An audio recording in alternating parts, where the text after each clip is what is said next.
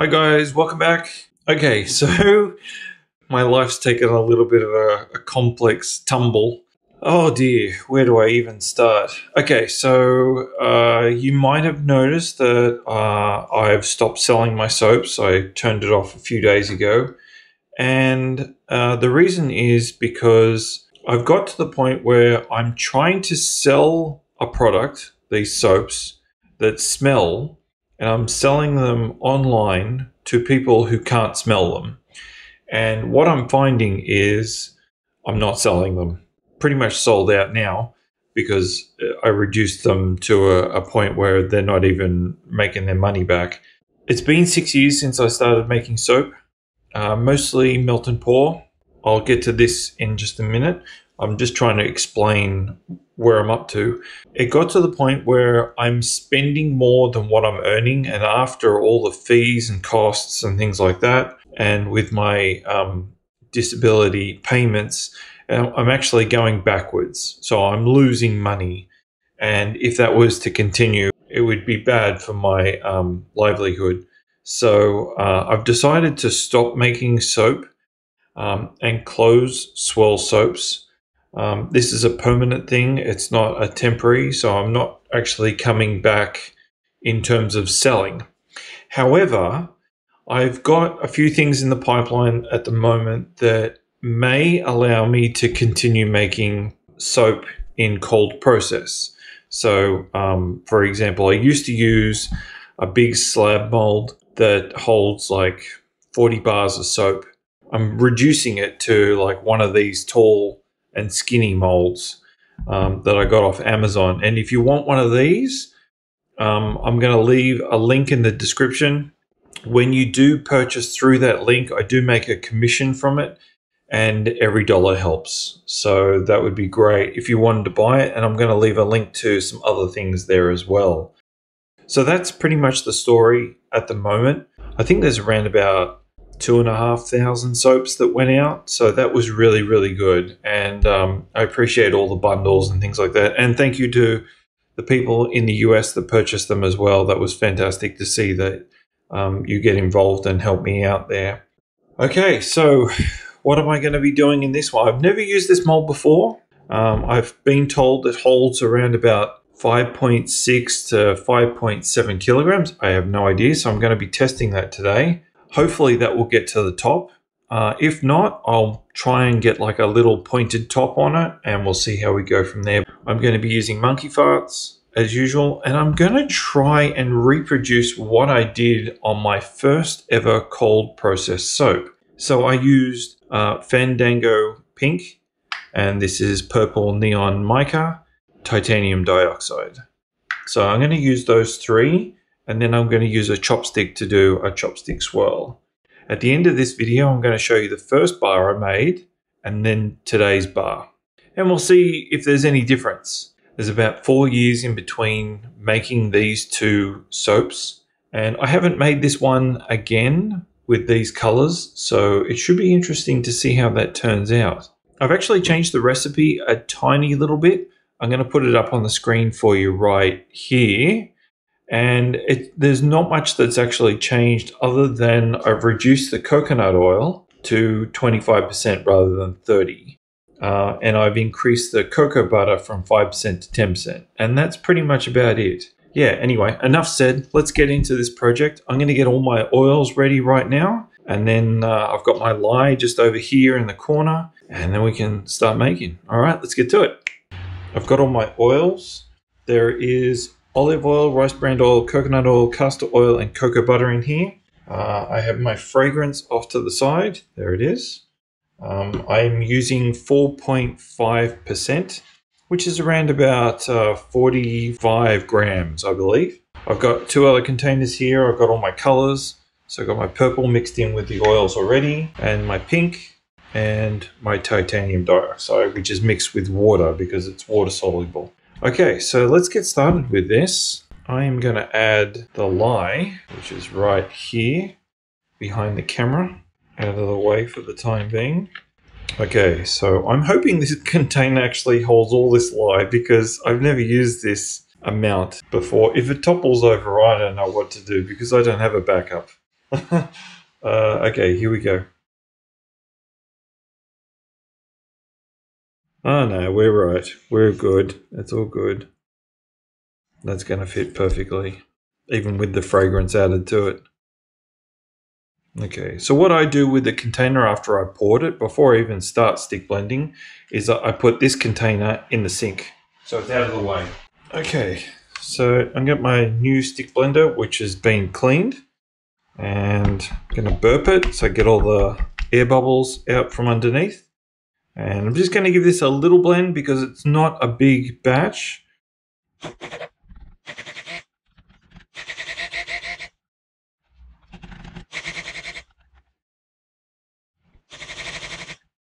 Okay, and that's done. It doesn't take much. It really doesn't. Like, to get it to the point where you can mix it up and split it off into colors, it does not take much. Just also going to give that a bit of a stir just to make sure that I've got it all off the bottom. Okay, so I'm going to split this up into my colors. I'm not going to add the fragrance, although I could add the oh, I did this last time, I don't know. No, I'll add the fragrance now and then mix it in so I know it's all in there. Oh my goodness, what the? Hey! Birds screaming left, right and center. Okay, here we go. Fragrance is in. Okay, now I've got to work a little bit quicker, but it should be alright.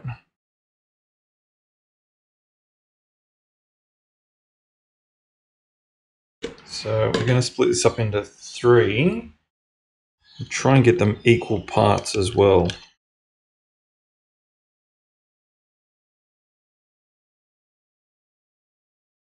Okay, so let's add purple to this one. I don't think I need to add a lot of purple actually. I've probably got too much here, but we'll see how that goes. And this is the pink. So, and this is the titanium dioxide. I'll put all that in. I like a nice white soap. Okay, here we go.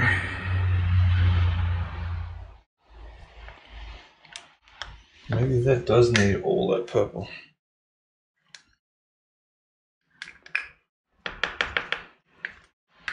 And if the pink's going to do the same thing, yeah, that's a bit more pastel-y, that's better. Okay. I might have to use the stick blender on this after all. That pink's looking nice though. And the birds are back and screaming because they're hungry and it's raining. Okay. So I'm going to use the stick blender quickly because I really want to blend all this in.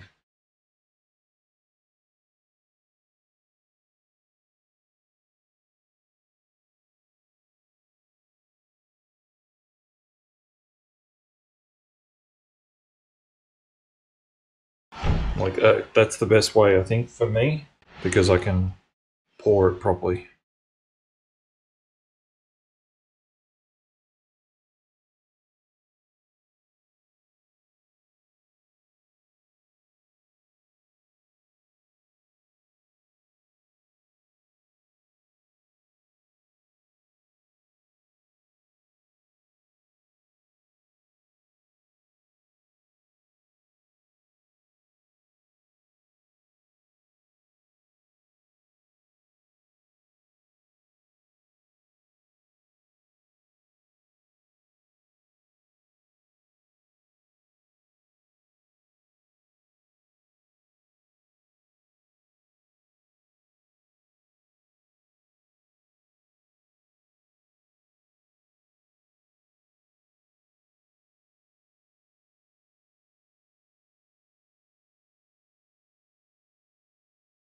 Okay, so I've got my chopstick. I'm just going to do that chopstick swirl.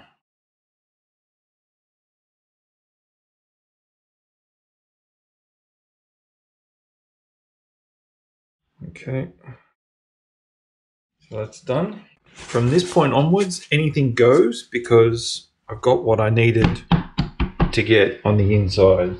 Let's get a little bit more of this, this pink out. I'll speed this bit up because this is probably a bit boring for you.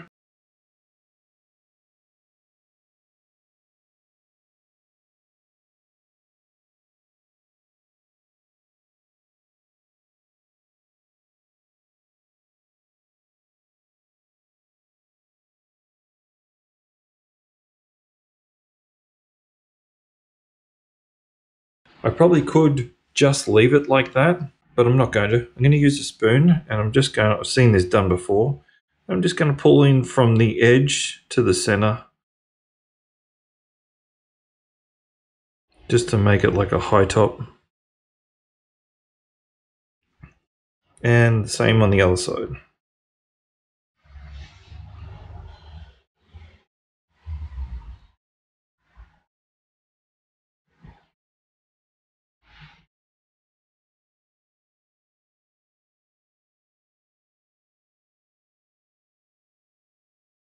I'm digging this mold.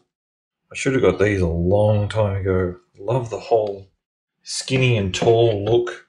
It looks fantastic. What I'm going to do is wait until tomorrow, and then I'm going to unmold this. I've been told that this mold in particular is hard to remove, but this particular recipe is 25% water discount, and I added sea salts to the water before the lye, so I'm hoping that it would just pop out. Thank you for watching, and if you like this video, please give me a thumbs up. Okay, so it's the next day, and I'm going to unmold this. Oh, what are you people talking about? Look at that. That's just peeled away.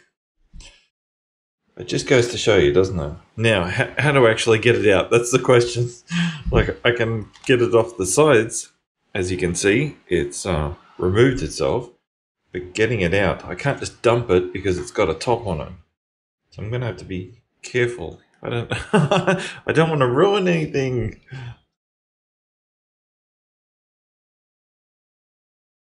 I can see the air getting into the bottom of it.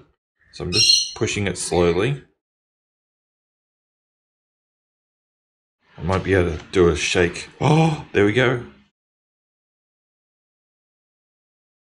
Oh, yes, yes, yes, yes. Oh my goodness. That worked. Oh, that's perfect. Oh my goodness, that's perfect. Oh, I love it. I love it. I love it. Oh, look at the swirls. Yes. All right. These colors came out amazing. I thought they were going to come out really pastel because you can see them on the top. It's kind of a pastel color, but on the sides and the bottom, it's very vibrant. Wow, that's really cool. Because it's so tall, normally I'm used to a bar that's really, really tiny. These are going to be huge. I think I'm just going to cut the ends off first, or one end off anyway, and then see if I can measure it out somehow.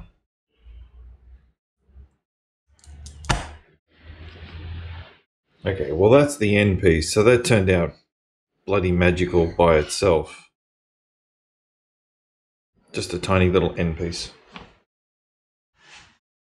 Oh, that looks so good. You can't see it, but I can. Oh, that looks so good.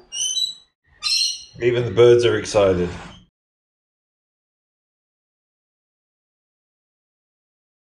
Making a different line to what's actually cut. It's kind of strange, but I'm just not very good with this. I really need a multi-cutter, but I'm not going to invest in one of those now. But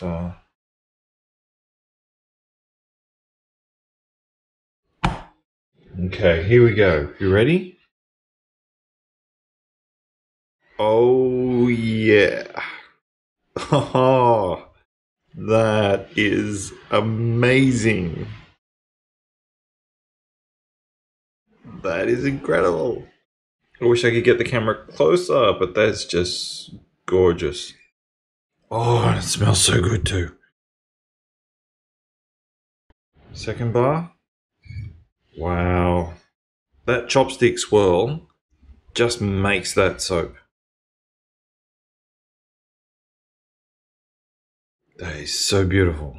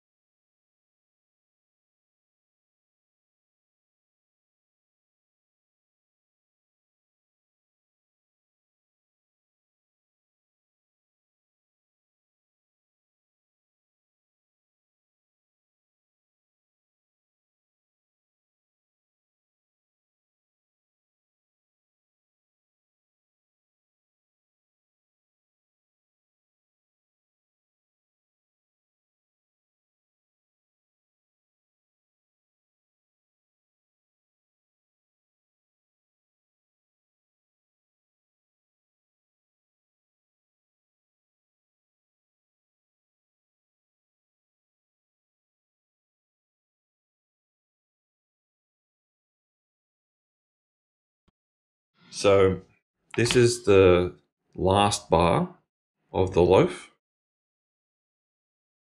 Looks pretty good. 11 bars of soap. So I'm going to take some photos. I'm really happy with the way this turned out. And yeah, I'm pumped. That's looking awesome. So if you like this video, please give me a thumbs up.